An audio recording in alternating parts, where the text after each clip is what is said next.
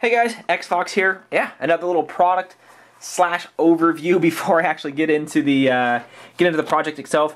So, I have a couple slashes. I have a sort of a stock slash here, and it's been running great. Been running these Proline, I think Gladiator SS's for a long time, and they're just starting to get worn out. So I wanted to try to do the 1/8 scale Buggy tire, as well as use some of those 1/8 scale adapters to get them on there. So let me show these adapters here really quick. These are by AKA. I got these right off eBay.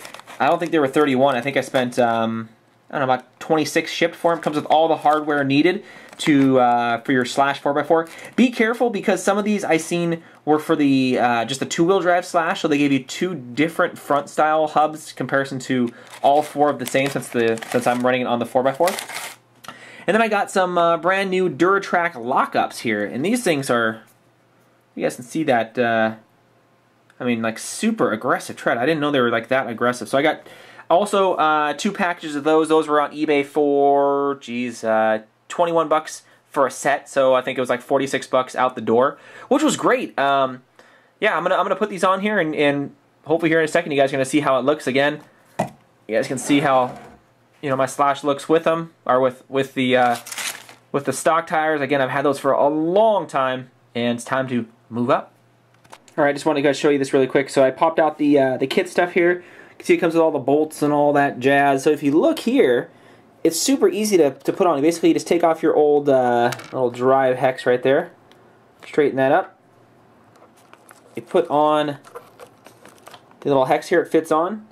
And then you grab this little piece here. I don't know if you guys can see that. And that goes right in the center, and that just spins on. And I'm not going to do it because it suggests Loctite to be put on there. But yeah, that goes inside that little hole. And then that's basically on there. So yeah, that's it. I just wanted to show you guys that really quick. And hopefully the next time you see it, my tires will be on. Just like that, through the magic of through cameras here and video, the tires are now on. And man, that thing looks mean with these things on here.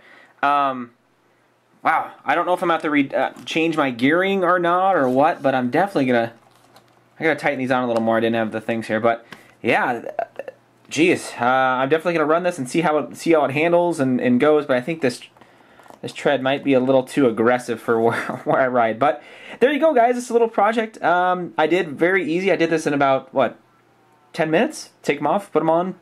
But hopefully I have some running videos here soon. Definitely subscribe if you guys haven't already, and thanks again.